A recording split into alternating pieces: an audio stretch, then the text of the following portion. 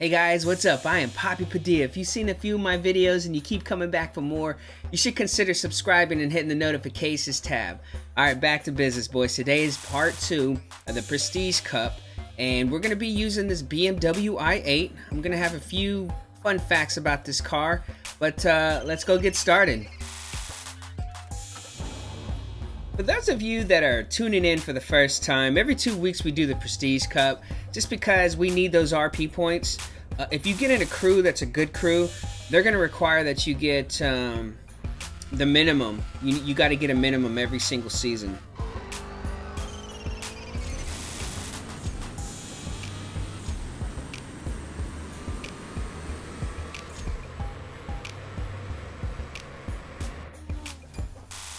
You know, sometimes it's higher, sometimes it's lower, and that's the reason being because at the end of the Prestige Cup you can get almost what, 300,000 I think if you count it all up, but the last race you get 180,000 RP points, and that's a really big boost, especially if you're trying to make your minimums. I already made my minimum for the season, but this is going to help out. It's going to help out my team.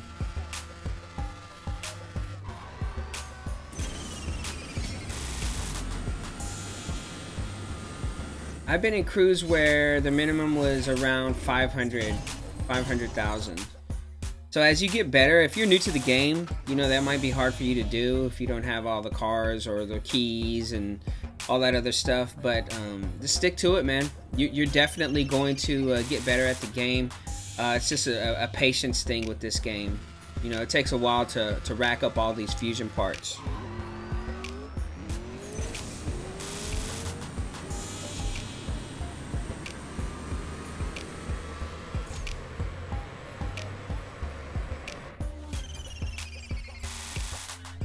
I'm not sure if I said this part in the previous one, in part 1. See, look, there's 30,000 right there. That's a big chunk, man. And they get even bigger as you progress in the Prestige Cup. But what I was going to say is, I think it was 1972 when BMW came out with an electric car. So this is a hybrid car, this BMW i8. It's a hybrid.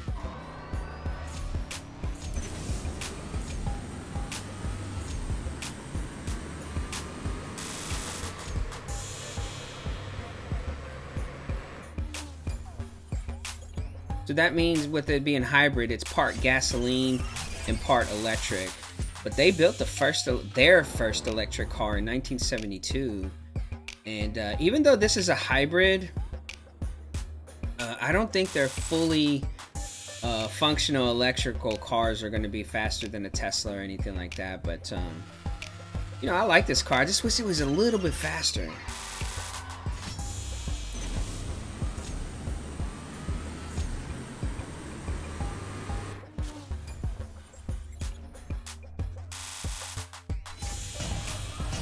And BMW is basically, if you translate it, it's like Bavarian Motor Corp or something like that.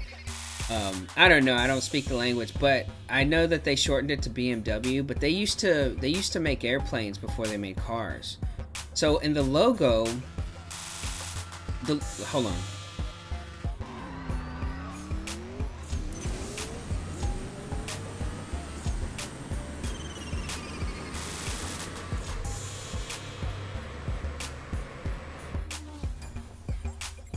So the actual logo is blue and white, right? So what they did is they took parts of the Bavarian flag, put it into the logo, and that's how they got the logo. Now some say that it's a spinning propeller. I think it's a spinning propeller, and they happen to put in the two, the two colors from the flag. I think it's part flag, and I also think it's a spinning propeller. I don't know. What you think, boys?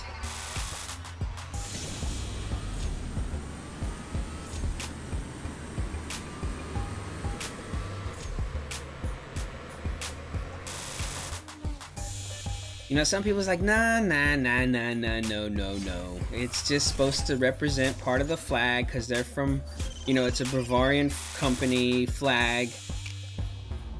But I don't know, man. It's basically, I think it's a spinning propeller. I mean, I think that they're pretty proud that they used to make planes and successful planes. So I don't know, man.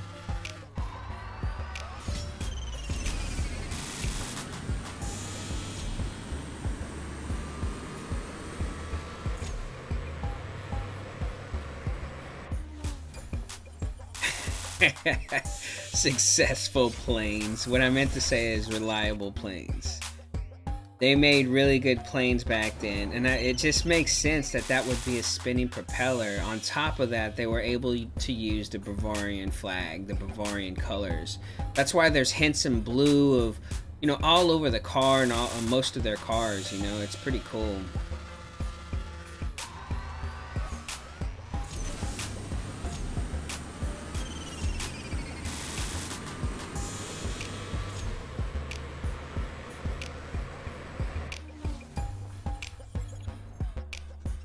We're just moving right along, fellas. Yes, sir.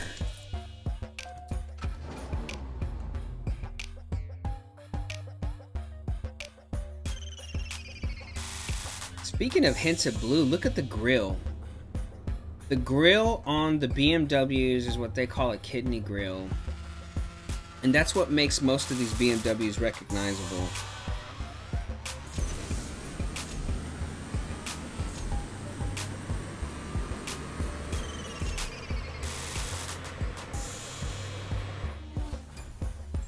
Dude, I like that. I like that type. I mean, it's a style of branding, right? It's like if the car is from afar and you see the kidney grille, you know it's a BMW, and that's what I like about that. To whereas, like, look, there's a kidney grille on that one too, and that's another BMW that we're racing. So you can kind of spot them out, even in your garages, if you have a lot of BMWs.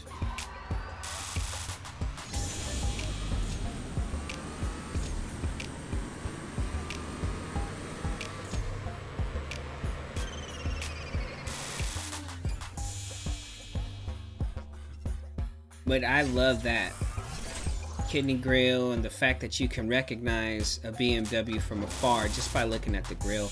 I think they have a full patent on that kidney grille, so only BMWs can be used, you know, can use that type of grille. I think it's awesome. It fits it. We're almost done, right?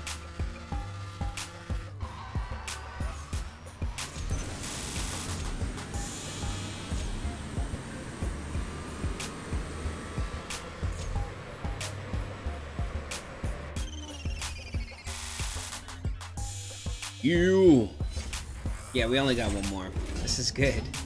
This is good. Time flies when you're having fun. Look at all the keys and the resources and the gold and everything else. We are just having a good time today, my friends. Ooh. Carbon theme by MSO, the McLaren. Okay, I actually have that car. I didn't do much to it. But here we go.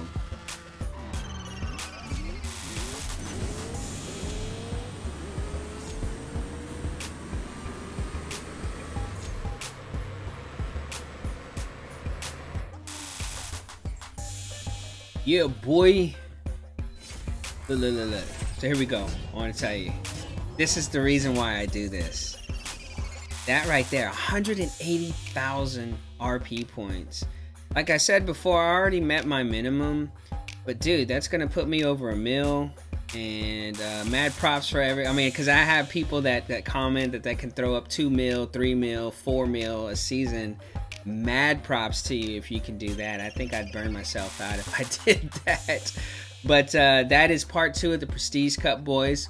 I hope you enjoyed it. And just so that you know, a refresher, every 2 weeks I give you a season update of what the Prestige Cup car is going to be. We take a test ride in the prize car that we typically get. I tell you what the prize car for that season's going to be, and then the following day we have a rare crate opening if we don't have the car. I actually think I have next season's prize, not prize car, but the Prestige Cup. It's that red car right there, that Lotus. So I believe that red car is going to be the next season Prestige Cup car.